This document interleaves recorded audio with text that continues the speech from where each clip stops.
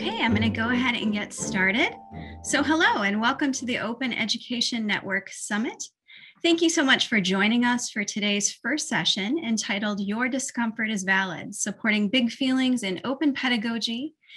My name is Tanya Grosz and I'm the Director of Educational Programs for the Open Ed Network. If you're not familiar with the OEN, we are a community of higher ed organizations working together to make education more equitable, accessible, and affordable through open education. Before we begin, the OEN is housed at the University of Minnesota Twin Cities, which is located on traditional, ancestral, and contemporary lands of Indigenous people. The university resides on Dakota land ceded in the treaties of 1837 and 1851. We acknowledge this place has a complex and layered history. This land acknowledgement is one of the ways in which we work to educate the campus and community about this land and our relationships with it and each other. We are committed to ongoing efforts to recognize, support, and advocate for American Indian nations and peoples. Please feel free to acknowledge the Indigenous people to whom the land you are situated on belongs in the chat if you feel so inclined. I'll now be handing this session off to Carla Myers from Miami University. Carla is a member of the Summit Planning Committee, and she will introduce the session and monitor the chat. Hi, everybody. Thank you so much for being here today. A few housekeeping things before we get started. This webinar is being recorded. For that reason, you have been muted. The video transcripts and slides will be posted to the OEN's 2021 YouTube Summit playlist after the summit has been concluded, and I will drop the link to that playlist in the chat in a moment. We do have two groups presenting this session today, as was mentioned. Each group is going to present for approximately 20 minutes and then take questions for the remaining part of their half hour. To submit questions for our presenters, please use the Q&A feature in Zoom. The questions are anonymous. We will not be able to get to every question, but we will try to get to as many as we can. The chat will be a space to share additional comments or reactions if you like. We are committed to providing a friendly, safe, and welcoming environment for all of our attendees. You can learn more about the community norms, and there's a link that I'll share with you on that in a minute. Please join us in creating that safe and constructive space. The hashtag for the summit is hashtag OEN Summit 21, and then join us on Twitter at OpenEd_network. And now today, please join me in welcoming our presenters. Our first presentation is going to be Your Discomfort is Valid, Supporting Big Feelings in Open Pedagogy. Our presenters are Amy Hofer from Linn-Benton Community College, Silvia, Silvia, I should have asked you how to pronounce your last name. I'm so sorry. Hanick, and please correct that if I got that wrong, from CUNY, Liz Pearce, also from Linn-Benton Community College, Lori Townsend from the University of New Mexico, and Michaela WiliHooper from Linn-Benton Community College. And I'm now going to turn it over to our presenters for Your Discomfort is Valid. Good morning. My name is Michaela WiliHooper, and I'm the OER and Textbook Affordability Librarian at Linn-Benton Community College. Silvia Hanick, first-year Experience Librarian at LaGuardia Community College, and Liz Pearce, Chair of the Human Development and Family Studies Program at Linn-Benton Community College, and author of Contemporary Families, are presenting with me today. Thanks to Lori Townsend, Learning Services Coordinator at the University of New Mexico, and another vital member of our research team for putting together our presentation. And the person who pulled this group together is Amy Hofer, the statewide Open Education Program Director at Open Oregon. Our project originated when Liz and I were discussing the emotional challenges for the 13 students who were co-creating an open textbook for LBCC's Contemporary Families course. I reached out to Amy, and she brought in Silvia and Lori. Together, we discussed different theories we were familiar with that might explain the emotional experiences that this particular type of open pedagogy work seemed to bring up for the students. So first, I'm going to give a speedy overview of some of the lenses that we looked at these experiences through. Then Liz will talk about some of the ways she worked with students to support them through the experience. And finally, Silvia will present a visual model and accompanying metaphors that may potentially be helpful to others embarking on similar projects. Underpinning all of our discussions was an awareness of the importance of scaffolding and interpersonal interactions in the classroom. Lev Vygotsky is the founder of social constructivism. He coined the term the zone of proximal development, or ZPD. The ZPD is the gap between what learners can do and what they cannot yet do on their own. Learners can accomplish what is in that gap with the support of others, students, as well as teachers or facilitators. In other words, the ZPD is where the learning happens. When teachers provide appropriate support for learners to get to the next level, removing that support as it's no longer necessary, they're scaffolding. While Vygotsky focused on children, adults too will become frustrated if they are not sufficiently supported with challenging learning. When Liz and I initially talked about student identity shifting in this project, it sounded to me like transformative learning, a concept I was familiar with because I had previously explored it in connection to information literacy. Jack Mesereau used the term transformative learning to describe adult learners grappling together with new knowledge, leading to a transformation of perspective. A limitation of Vygotsky's ZBT is that it assumes an established competency all learners are trying to achieve. Transformative learning positions students as capable of expanding upon these set competencies and bodies of knowledge. When a learning community grapples with the contrasts and contradictions between diverse personal experiences and an established body of knowledge, new knowledge can be created and identities transformed. Mesereau acknowledges that anxiety exists when learners are in the classroom as they ponder how to navigate the world following an epistemic shift. When Amy came into the conversation, she thought it sounded as if students were experiencing discomfort because they were in a liminal space. Liz's students were writing textbook chapters underpinned by new knowledge they were still integrating into their personal lives. This would account for feeling unqualified for the assignment and highlights the essential need for scaffolding. Jan Meyer and Ray Land, the theorists who developed the threshold concepts approach, explain that entry into the liminal space happens when a learner's concretely held beliefs or knowledge are challenged and they are unready to let go of their pre-existing view of the world. In the liminal space, we confront what we don't know or think we know and build up the courage to dismantle our incomplete or flawed understandings. Learning in the liminal space is often uncomfortable, unsettling, and scary. Learning in the liminal space can also be exciting, inspiring, and clarifying. Challenging learning experiences, after all, can be both uncomfortable and rewarding, or they can be frustrating. Full stop. Lori made the connection to brave and safe spaces. Arau and Clemens originated the concept of brave spaces as a transformative recasting of the well-known and often criticized safe spaces approach. The safe spaces technique emerged from social justice educational practices where students and instructors gather together to engage in challenging conversations about race and ethnicity, gender, and other complex, risky, and deeply personal issues.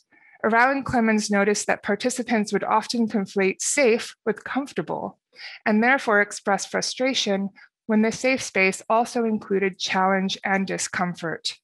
They shifted away from the concept of safety to that of bravery in order to facilitate real engagement on social justice issues in spite of the personal discomfort that participants experienced. Particular attention should be paid to discomfort expressed by students who are members of marginalized communities. Using a safer, brave space approach in conventional classes can result in these students feeling forced to share painful personal anecdotes or make arguments defending their own humanity in order to facilitate the learning of others. These learning lenses helped us focus on different aspects of the students' experiences, which Liz will now talk more about. Hi, I'm Liz Pearce, and I'm going to tell you a little bit more about the book project and the students who participated. Then I'll talk about co-creating frameworks and cultivating self-awareness and care. A link to the published book is available on our handout. First, I invited all the LBCC students who had taken the Contemporary Families class over the past year, which is about 300 students, to participate in the project to create a new free and openly licensed textbook. My motivation was to include diverse voices from the very beginning of the project. So from structure to chapter content to choosing ancillaries.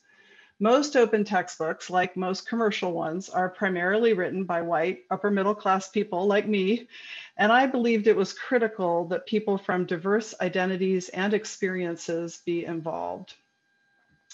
My main criteria in selecting students was that they demonstrated the ability to express themselves in any format: talking, brainstorming, art, journaling, or writing.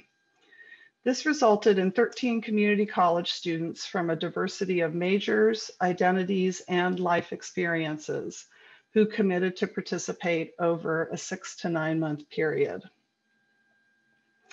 Students were energized by knowing that they would make contributions that would affect the learning of future students. Madalena was one of the first students who stepped up to participate.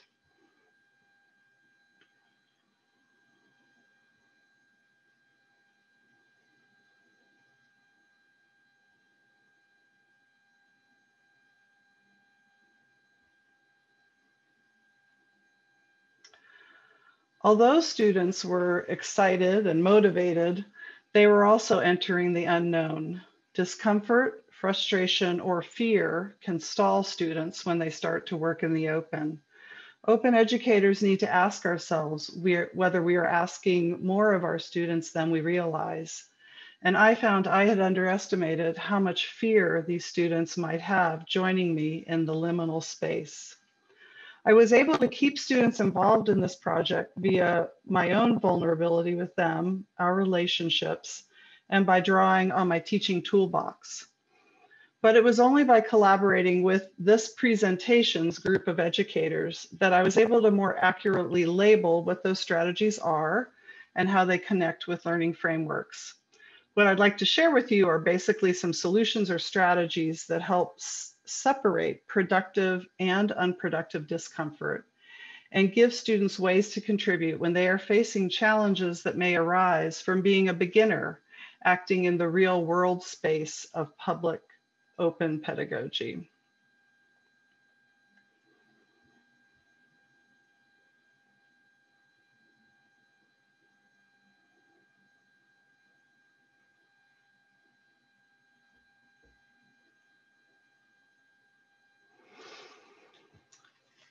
The first category of solutions that our team identified had to do with the co-creation of frameworks within the Open Pedagogy project. Instructors can encourage student agency in the development of course structures like assignments, rubrics, syllabi, other components. In addition, instructors can exercise their own agency to prioritize flexibility within assessments and the general course structure.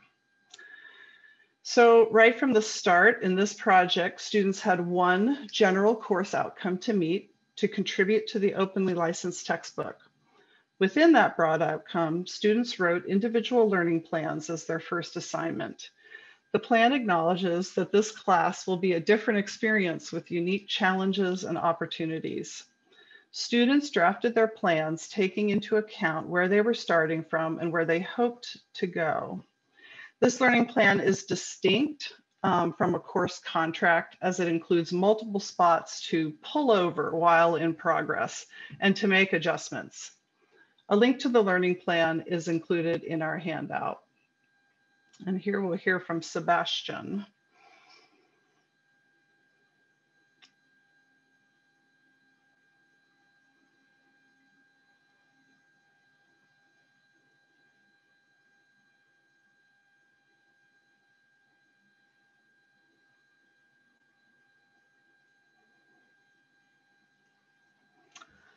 We can prepare students for working in unfamiliar territory by scaffolding assignments and taking into account affective responses to learning. Educators can offer an out for those students who might find it scary to perform in front of an unknown number of strangers. Open educators should consider what the stakes are for individual students and when it may be necessary to mitigate discomfort. Let me introduce you to Helen, a white 40-ish single mother who works in the prison system and broke down one day at the start of our seminar session. She received support in several forms that allowed her to come up with her own solution for moving forward.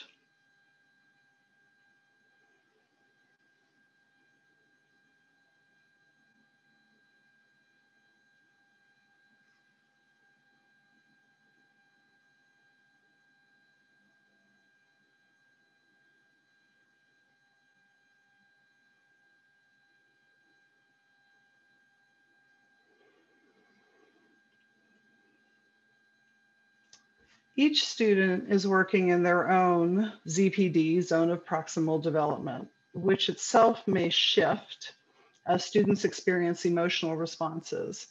Viewing the ZPD as situational is another way to create brave and safe spaces where students are well supported by the instructor until they're more able to close their own knowledge gaps. Instructor flexibility can anticipate and mitigate the frustration that students may feel if too little or too much is asked of them. Providing multiple paths allows students to manage their own learning.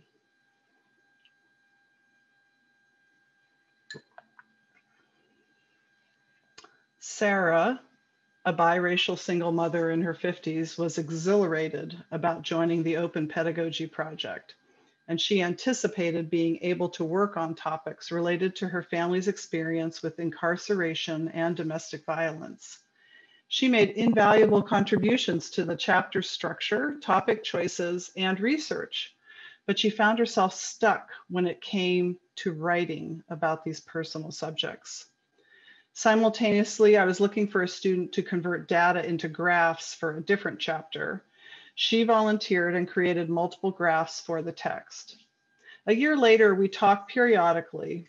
She continues to express some disappointment in herself while recognizing the value that she added to the work in other areas.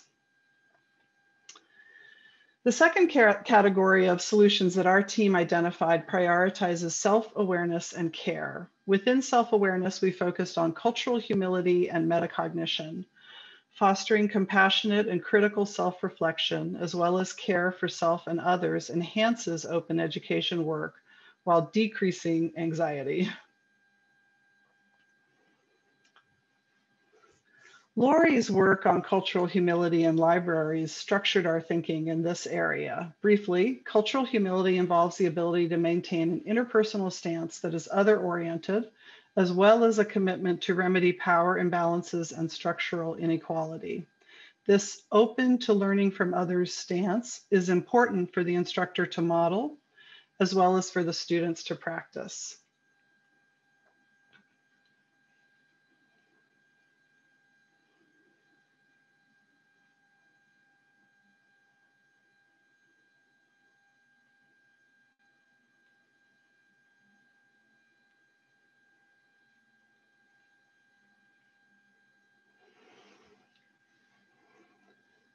Cultural humility can inform how instructors respond to imposter syndrome, helping students more accurately assess their expertise and the value of their contribution as a voice currently missing from the discourse. For example, in this textbook project, Ona, a biracial student in her 20s, had a goal to become more confident in speaking up. The supportive environment of respectful listening and the explicitly stated value of including voices that are often missing contributed to her personal growth and the breadth and depth of expression in the textbook's contents.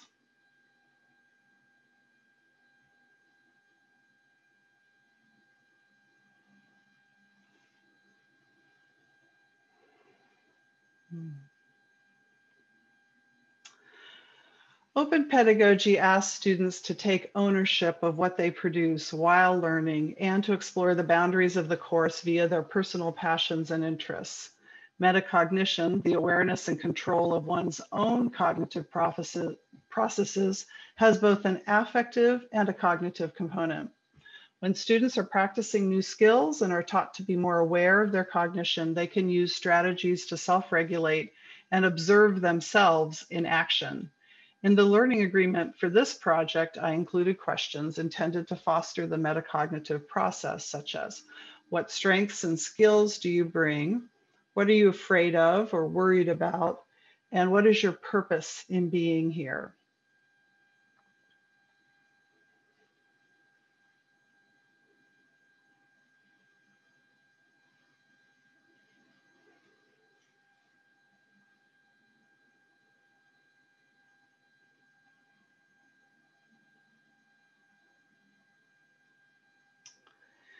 Brandon was going through a powerful transformation that affected not just his view of himself, white privilege, his own white privilege, but also his relationships with family and longtime friends.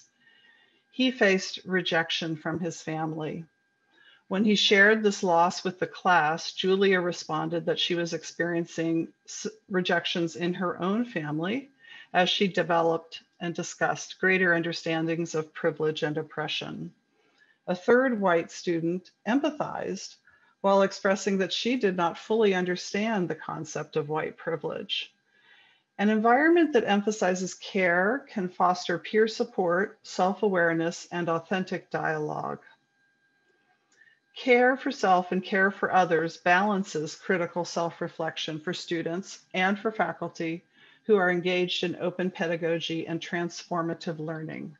I'd like to share one more quote from Magdalena with a summative comment about how she met the goals she had set for herself at the start of this writing project.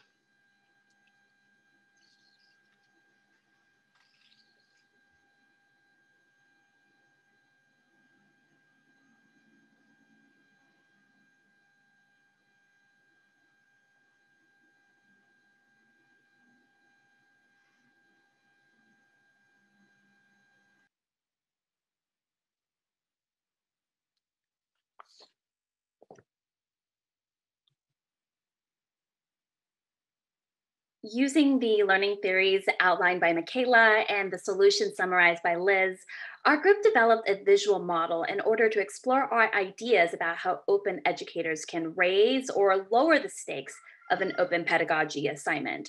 We suggest thinking about this model as a tool for scaffolding assignments. For example, you might not want to assign work with the highest challenge level for the most public audience if your students aren't prepared by first testing the waters with lower stakes work.